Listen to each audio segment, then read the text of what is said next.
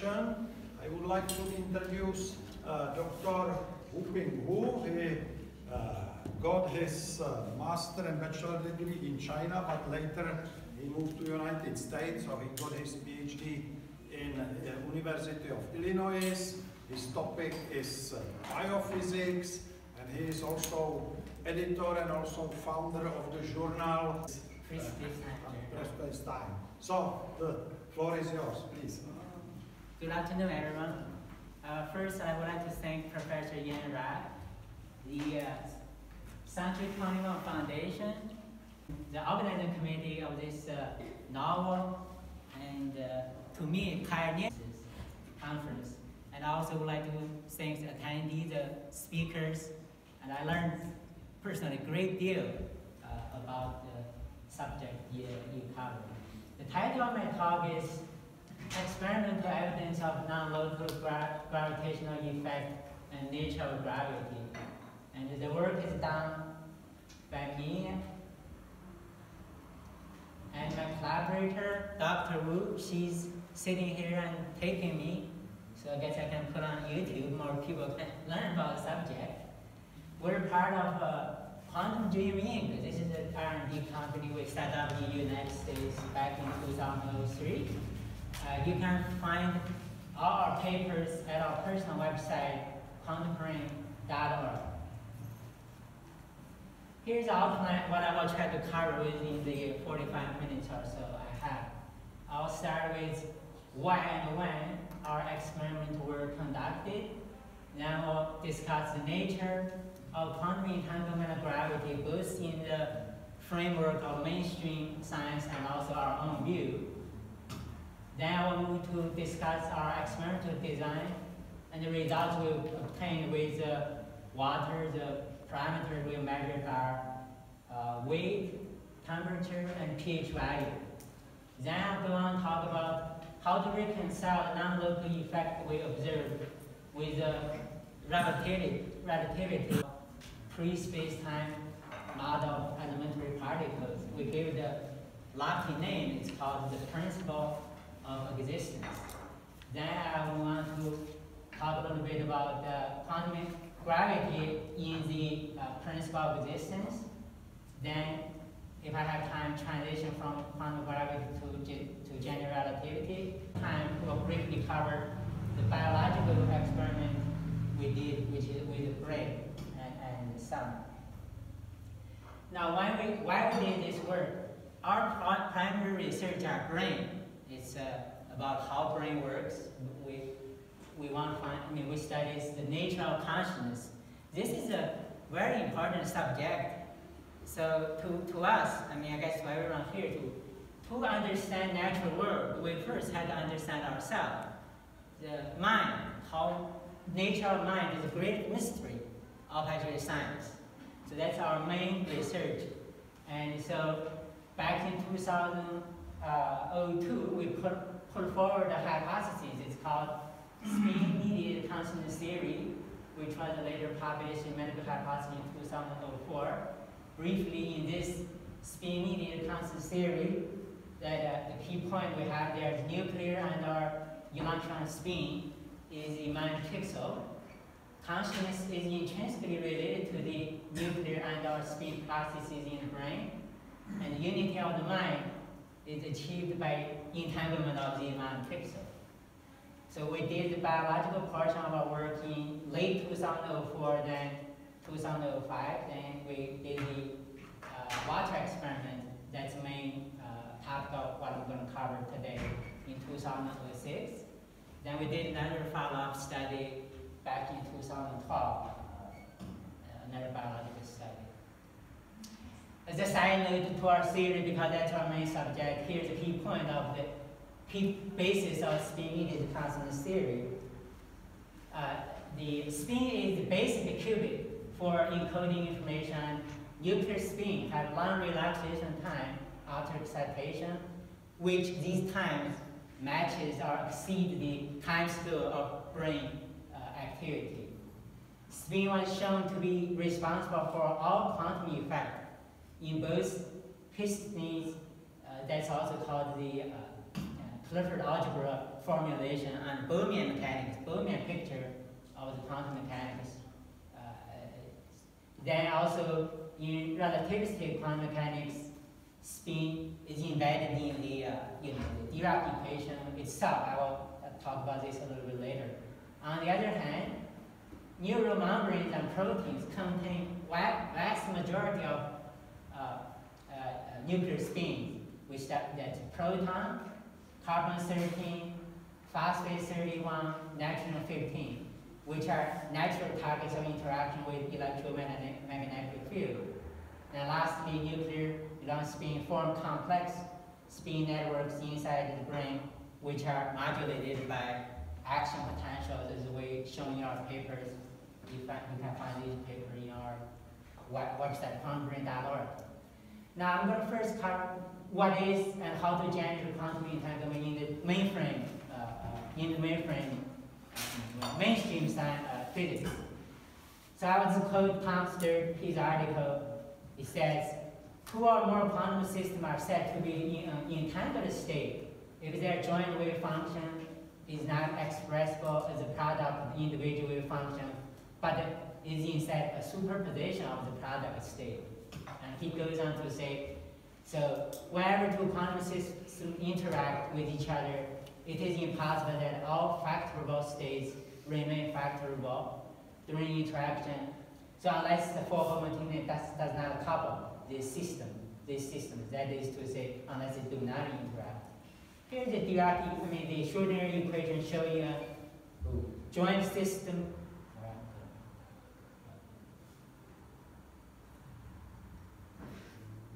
Showing the Schrödinger equation of a joint quantum system A and B, their time evolution under a homotonia with the interaction term. That now in water, there's a proton have spin 1/2. There are both J coupling and the dipolar coupling within a water molecule. Then in between water molecules, there are also dipolar coupling. So through this J coupling of two protons within a water molecule, between two water molecules, and also between two water molecules, this is dipolar coupling. It can produce the famous Bell states of the spin.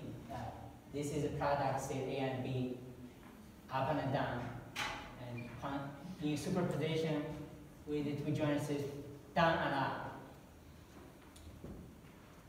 Now there are two conceptual barriers to whether we can apply quantum entanglement for, say, instantaneous communication. One of them is called no communication theory. One of the earliest work done is in this work listed here, entitled "Quantum Field Theory Cannot Provide Faster Than Light Communication." And this is the mainstream view. The reason is that the wave functions are merely treated as a mathematical tool for calculating probabilities of where each quantum state, in the case of positions, where the electron state is located. So the wave function is a pure mathematical tool. It represents what's called the probability ability. That's one of the problems. The other problem to utilize quantum entanglement is quantum decoherence. It's also the dilution of the quantum entanglement.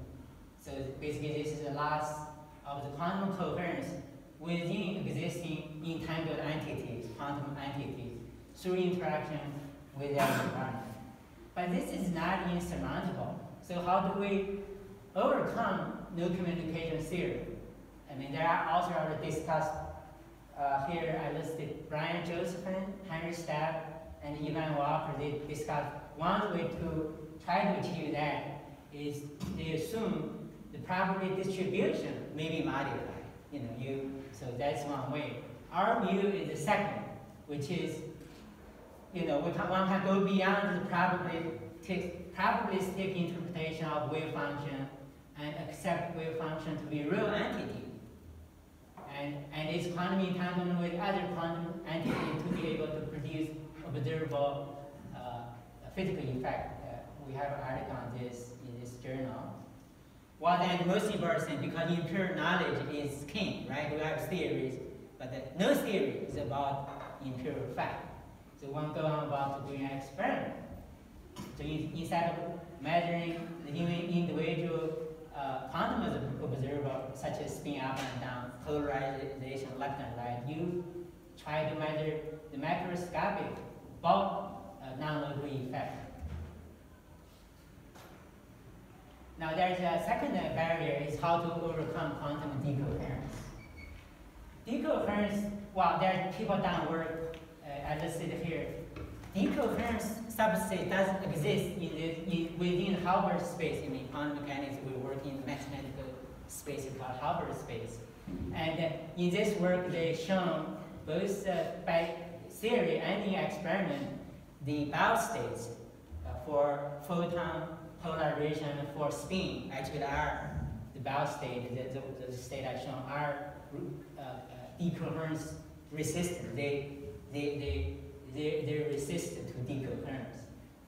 And in case of nuclear spin, and many of you already know, compared with electron spin, it only weakly interacts with the environment. Its strength of interaction with the environment is about 1,000 times weaker than electron spin. Thus, they have long relaxation and time excitation. Actually, that is the reason why MMR is possible. There are both theoretical and experimental studies indicating large-scale quantum coherence of entangled states in nuclear spin ensembles. Here you can look at reference in this article that we published. Well, again, because empirical experience knowledge is king, so one do experiment. Let's see what the experiment says. Then we'll try to find what model will work. So here's our view beyond the mainstream view of what is quantum entanglement. So to us, quantum entanglement means genuine interconnectedness and inseparableness of once interacting quantum entities can be directly sensed and utilized by the entangled quantum entity. Well, of course, Mac said much earlier, the whole universe is interconnected. And you don't assume his gravity actually is instantaneous. Second, we assume quantum entanglement can persist in biological, chemical, and other systems at room and higher temperature. I mean, this is a thought experiment, but then it can be shown in experiment. Then third, we assume quantum entanglement can influence chemical, biological reactions, other physical processes, macro and micro properties of all forms of matter. Now here's our view of the origin and nature of gravity. This is really, actually, like I said, Mach and Newton already done so. I mean, Newton reluctantly assumed gravity is instantaneous. And Mach suggested all the matter in the universe are interconnected. It's called have action at a distance. So our view about gravity originated from non-spatial, non-temporal pre-space-time. Actually, that's one of the reasons we founded this journal in 2010. It's called Pre-Space-Time Journal to cover the subject. Gravity's macroscopic manifestation of quantum entanglement. Again, as I said, this is nothing new. It's, Newton assumed, Mach already suggested. Potentially, gravity can be harnessed, tamed, and developed into revolutionary technologies such as instantaneous communication. So how do we go testing about these new views? Ours and other authors may have similar views. Here, in our case with water, first you do a thought experiment. Try to quantum entangle quantum entities such as nuclear spin into a physical system. Then you assume if quantum entanglement are created and can persist, quantum decoherence, and one of them is manipulated, the physical property of the other, such as weight, temperature, pH value, may be affected through quantum entanglement-mediated non-local processes. On the same token, one can try to quantum entangle quantum entities such as nuclear spin inside a biological system such as our own brain with those in the external chemical substances. Then again, if assume quantum entanglement are created, time persists, then the quantum entity associated with spin can sense and utilize that entanglement, such as the nuclear spin in your brain. Hope that the test subject may feel the effect of the external substance. Now then we do real experiment, and because real science we had to do experiment to support your hypothesis. So these are the paper we did based on the work we done 2005, 2006, 3 papers. It's listed here, and you can find all this on our website.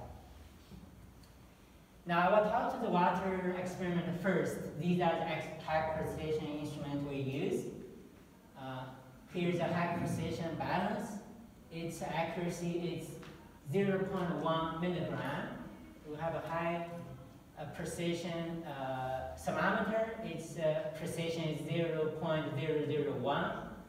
We also have a high precision pH meter. Again, its accuracy is 0.001. And here's the door for holding liquid nitrogen, where we freeze and manipulate the remote sample. And here's the probe, temperature probe. Here's the pH probe. And here's the experimental design of one experiment. I will talk about weight measurement, freeze thaw treatment first. Okay, so if you have a bottle of cold spring water, say have been sitting there for 3 months because they interact with each other. So at least in nuclear spin, they should be, when you separate them into 2 portions, the nuclear spin, because they're long coherence time, should be still be connected. So you take, say, 400 milliliter cold spring water with a shelf time of 90 days. You put a portion into a plastic bottle to be put on the precision scale, balance. Then the other half, the portion, to be freeze and then thaw in the door liquid nitrogen container. By the way, this container is metal, so it serves as a Faraday cage. So whatever inside electromagnetic wise, it should not communicate to outside this metal container. And so here's one set of experiment we done on weight experiment. Now you remember the effects are small. These are small effects. So it's a milligram amplified by 10 times. Okay, they are small effects. They're not dramatic, but it's obviously there. So before you freeze the remote sample, you look at the nitrogen container. So the weight will like this, or drift a little bit down. Immediately after you put the water sample and you look at nitrogen, you will see the weight measured by the balance starting decreases. So this is 3 set of sample. 2 of them down at 50 feet, 1 down at 500 feet. Because this drifting, background drifting, is because they're done in 3 separate experiments, so it's different. But you can see the increase of the weight loss. Now, after you take the water sample out of the liquid nitrogen, then the drifting, the rate of weight loss stop. In two cases, they're going back. In one case, it slowed down. And here is a statistical graph of what we did. What with the experiment we did. So here is no treatment control for sample. Is this. So this is general drift of the balance. And here is the freeze and thaw treatment, 6 samples. Freeze, you can see the increase of weight loss on the balance. And when you thaw, it slows down. Now here's our design for measure the temperature change and weight change simultaneously. So take again the cold spring water with shelf time, say 90 days. You split it into 3 portions. 1 small portion for measure temperature or pH. The other portion, precision balance, and the main portion to be manipulated in the liquid nitrogen container. And here is the one set of data showing the simultaneous weight change and temperature change. Now weight change, as I discussed before, is this curve. You can see the increase of weight loss. Again, the effects are small. And temperature change are also very small. This is Celsius amplified by 1,000 times. Okay, the precision of our thermometers have that type of precision. So you can see the weight would drift higher because of the environment. And then after the freezing started, it had a little jumpy. Then it started going down. Now, and when you start to thaw, the sample taken outside the liquid nitrogen, drift a little bit. So there is a lag as far as temperature is concerned. Very interesting for weight, there is no lag. You put in the sample into the liquid nitrogen, you can see immediately starting drifting lower. Of course, the freezing process is gradual. It's not suddenly all froze out because you put the bulk of water there. But the change is immediate. But for temperature change, there's a lag before it reacts. Okay, so these experiments are done at 50 feet. Here's another sample. I put them separately because the drifting of the temperature and the weight is all downside. Again, you can see weight about the same. Then as soon as you freeze, it was suddenly the drop. But this gradual reason being the sample freeze was not freezing immediately because the bulk of water is 20-some milliliters. So then again, if you take this sample out of the liquid door, remove sample, suddenly it's come back. Temperature again, this one not that obvious. There's a bit of lag, but I have more graphs showing you what's going on. I'm sorry. So this is measure temperature change separately. I will deal with temperature first, and then I will talk about the pH value change. Okay, so in this temperature measurement, we did 3 things. One is control in an open environment. This is drifting of the background temperature. One is another control or experiment. We put the sample into a thermal flask, so that way the sample itself will not exchange energy with the outside environment. Then the other is a regular freeze thaw in a plastic bottle. So this is drifting. This one sample. This is drifting of the background temperature, and this is a temperature with freeze thaw treatment. Again, you see the change have a little bit lag. And the interesting thing in thermal flask, which is isolated from the environment, you see that when you do freeze thaw treatment, it stays stable. There are no effects seen. And here's a summary of multiple sample. So this is the control. This is in thermal flask, and this is the sample in plastic bottle with can exchange energy with the environment. And this is the pH value. So the setup is the same. We measure pH value change. And this is the thermal flask. When you freeze thaw, no effect. It's drifting down. This have no exchange with the environment. And this is the control drifting. And this is freeze thaw. So once the freeze thaw have a little bit lag, then the pH value stop. Rate of decrease is slowed. Then when you saw again, there's a little bit of lag going back. So the overall the water is being measured become a little bit more acidic. I'll quickly go through the next set of experiments. This is doing a pH value change through a setup to show the effects actually indeed produced by quantum. Here's a picture showing one way you can produce quantum entanglement with a laser light. It's first passed through the sample. Say this is hydrochloride. It's a strong, pure. We use this concentrated acid. One light going through here, light entangled with the acid. Then when passed through water sample, in this case we assume it's nuclear spin. Then the light entangled with this sample first then also when it interact with this, it get the nuclear spin up in these container entangled. This is not, it's called forward light scattering. Here's a reference that I put out there. So what we did is, in reverse, okay? We sample first. Later on interact with sample first.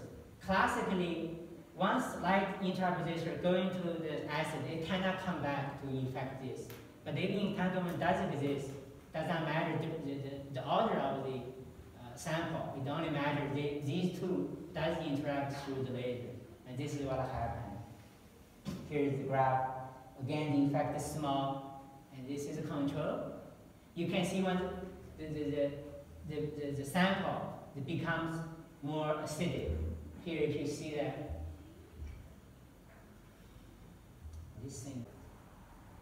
this setup, so the laser will go through sample first, then to the acid.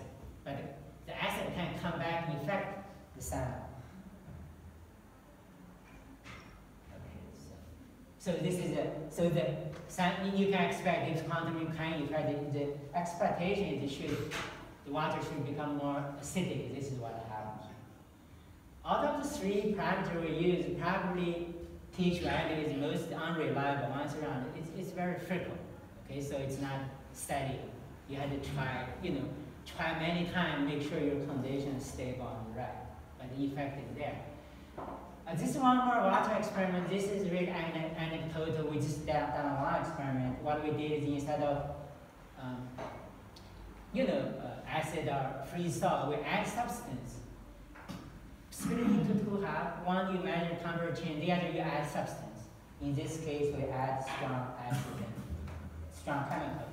So this is the overall background temperature. When you add acid, which produces strong heat in water, you see the little lift.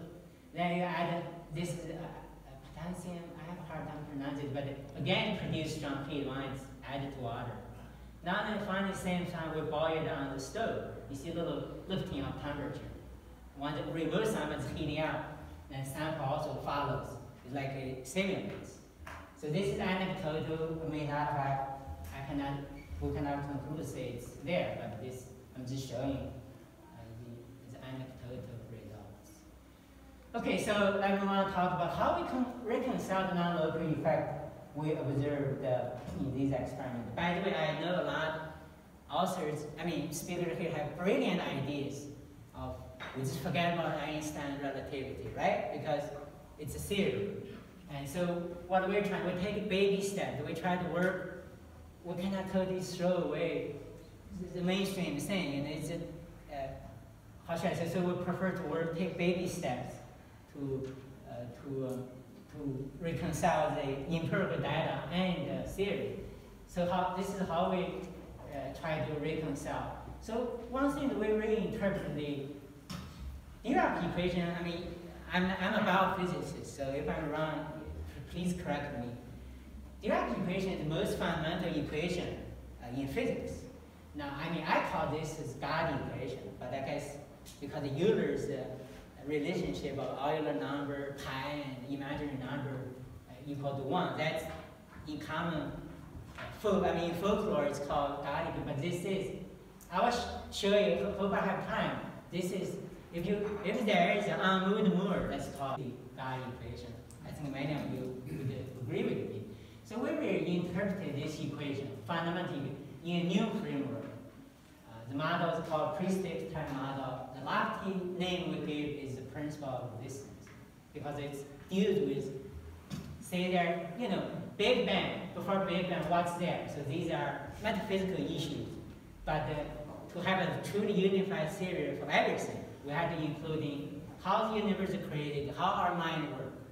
Otherwise, it's not unified. You can claim, but it's not. But that's not the mystery is our mind. I constantly joke with people where our thought comes from. So, that's another story. So this is the framework we use. Here's the 3 papers we published. So we founded this journal. Actually, we founded 3 more journals. You can find our website. This is one of them. Free Space Journal. It has been going strong for 10 years now. So these are the articles. This is a diagram how we reconcile the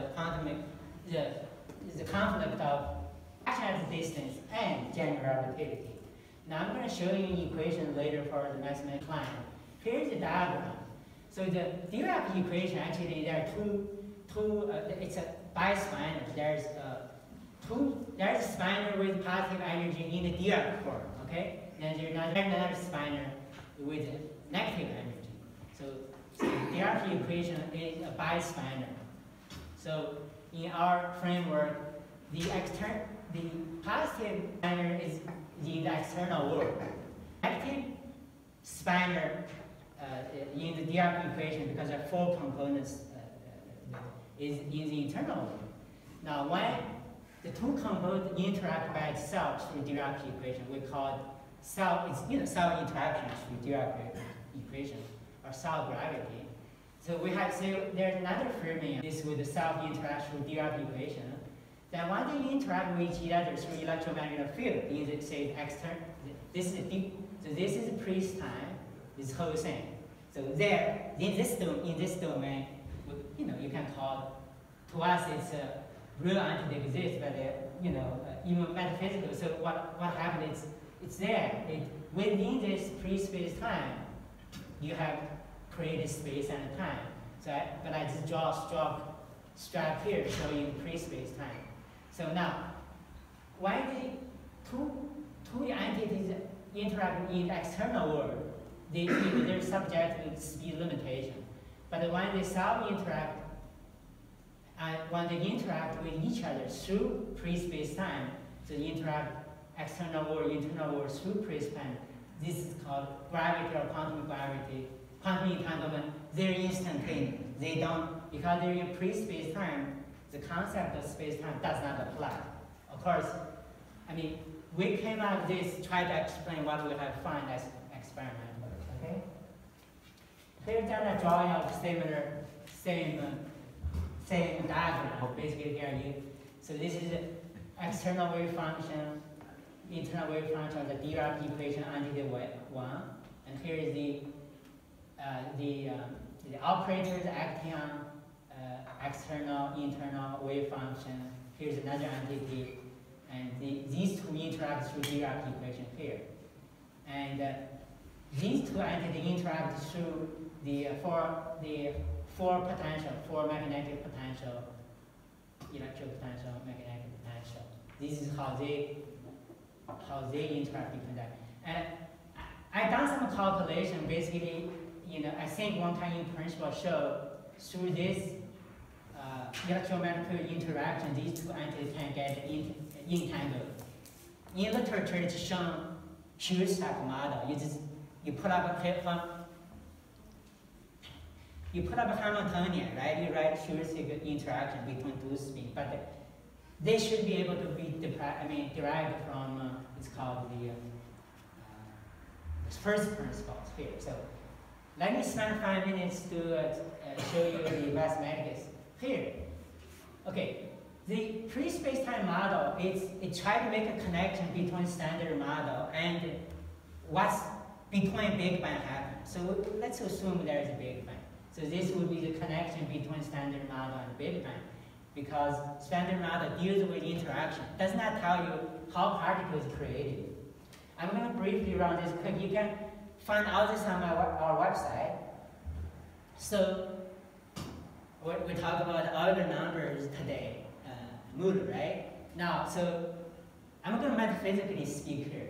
So we use Euler number representing ether. This is, okay, at the beginning there's only one. There's no differentiation. These are, we call it phase differentiation. There's only the Unwood Moore. He has the ether body represented by all powerful Euler number here, mathematically. He has thought, which is his imagination. And here he has no content. His brain's got the Unwood Moore, the thought have not started. So once he starts thinking, going through this process, he can create both the law governing the quantum entity and quantum entity itself. Actually, you can go through it mathematically. I call this mathematical aerobatics because I'm not a mathematician. But you can go from here to here. this is equal to 1 because this part, this is Einstein's the energy momentum phase relation, and this here is the phase differentiation. Here would produce a law, this would produce quantum entity. Now the creative step here is here. This equation you can derive from here. Take the Einstein's energy related modulation and the invariant quantity in relativity, this for position for momentum is a constant in relativity. So these are ideal. You can come here easily. So the creative step is that got to create this. Forgive me, I backtrack. The unloaded world create our universe. All its elementary particles, all photons, all photons, all bosons with or without mass, including neutrino, that through this process. Okay, let's just call it mathematical arithmetic. Okay, so then you misconnect this here. You can easily come here to here. This would be the unspinite equation. And we actually have an article on this. This could be related to the Higgs boson itself. Okay? So if you take this outside, under the square, you give it a spin. This is your Dirac equation. This is your Dirac equation in Dirac form, not the wave form. Okay? Going through similar process, you can create a photon. Same process. Okay, this is photon. This, with the no divergence of the magnetic field, electric field, magnetic field, they combine with the Maxwell equation.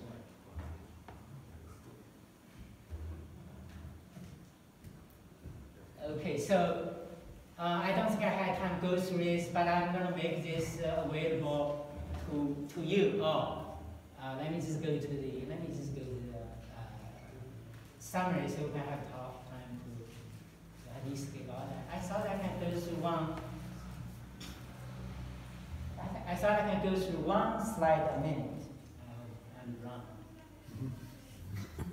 So our results is experimental. The weight of water in detecting reservoir quantum entangled with the water in remote reservoir can change against gravity of its local environment. One lighter is manipulated. Temperature, pH, similarly can change this way. And so we say it's likely we have realized non-local signaling, using these parameters. And of course, to this conference, most important thing I think we provide some evidence to Newton's instantaneous gravity and Mach principle. Thank you very much.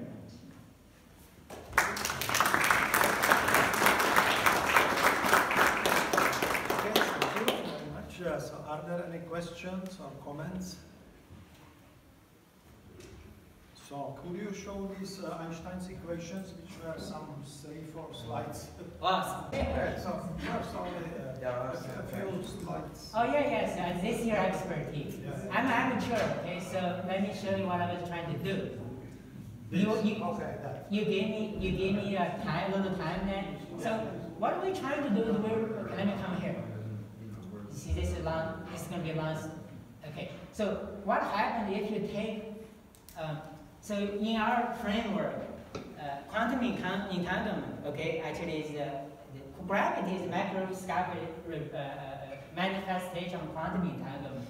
So to relate quantum entanglement, actually, one of the authors talked about this right before me about how we derive the G-force from the probability ability to take the gradient divided. He's not here. So you had to make a connection from our theory to general relativity, right? You had to somehow connect the Ricci scalar and the magic tensor to the wave function. So what we did here, so we assume under this framework the Ricci scalar and the magic tensor are nothing but it's the collective effect of the wave function. And this is similar to, someone talked about this. So here coming to your, so here's what happened is, in this theory, You see, the Maxwell equation itself already showing self-gravity or self-interaction. I mean, we all know in the electric field, magnetic field, they all derive. You can the time change of the magnet for the vector is the electrical field. Then the curve change of the magnetic potential is the magnetic field. So magnetic field, they don't induce each other. They always, one change, the other way always there. Their relationship in synchronicity or is instantaneous. So this is one way I try to explain. So that's they're self-entangled. Okay? What I'm trying to show here is that these are well known. I'm just trying to point out these action principle can be interpreted, seen from the new framework. In this framework, if this is action, this is the matrix, the Ricci scalar, the metric tensor. This portion is the magnetic field in the under background of the metric tensor. Of course, if you vary the metric tensor, you get the field equation for the electromagnetic field. Now, here's what I'm trying to show. Of course, you vary for potential, you would get Maxwell equation. Now, they done a lot of interesting longer, and another observation actually. This equation already contains Maxwell equation here. The reason is that its paper reference that the reason that the metric tensor and its riches can all be expressed in terms of the different component of the four potential. Okay, clear. The point here is as far as the electromagnetic field and general energy concerned, they are already unified, based on this new understanding. That's what's meant. Okay, thank you. So we have time for one more question. So please. Well, as a remark, what are you doing is very good for me. I know this. Oh, okay. I can show you a special device also. Oh, okay. Which has two chips. Produces a special I call it inertol field. Yes. They produce in my hand and change blood in particular becomes not like liquid but like gel. Okay.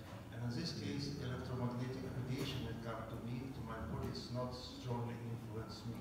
Yes. And in many interesting aspects, and I appreciate your activity because you show that macroscopic bodies can be entangled. This is quite for a long time. So that is why I support your research. So you're saying it can produce real biological effect, zero quantum effect. Okay, so I have several questions, but Okay. you showed a picture with the Yeah, coil on the yeah. head, which is very interesting.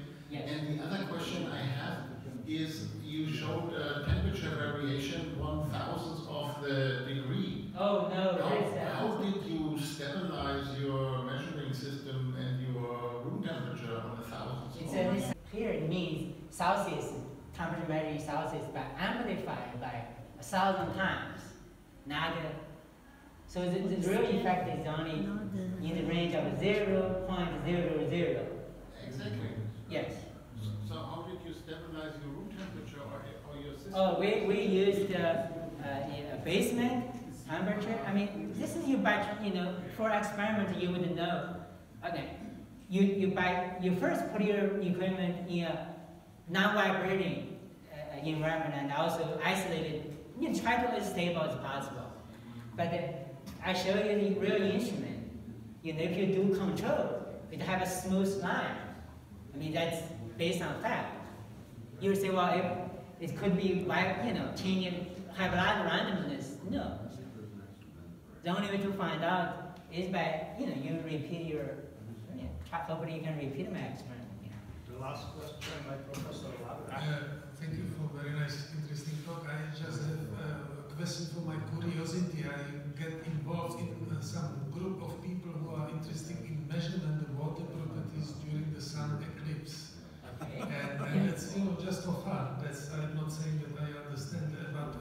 question is whether you would expect some changes on the, physical, chemical properties of water during the sun eclipse. Yes, That's what we have seen.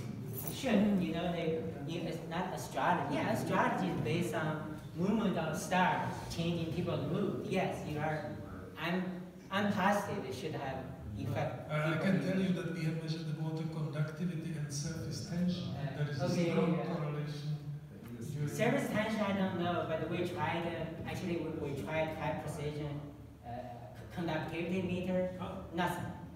I mean, no, I cannot observe anything. But then we were at a water conference last year and gave a speech, and there are some people, they show, I can email you, the interaction of people's thoughts with water can change its conductivity. But they had to run multiple, like the large hydrogen plant, you had to multiple over to see little bump, you see that's exposed. They run multiple, they were able to see. But you're exactly right. I mean, I want to thank you in person again because you were not here. And I also missed your talk. I made such a hard effort to try to get to your first talk. I missed, but I will find your talk. Okay, thank you very much. Thank you.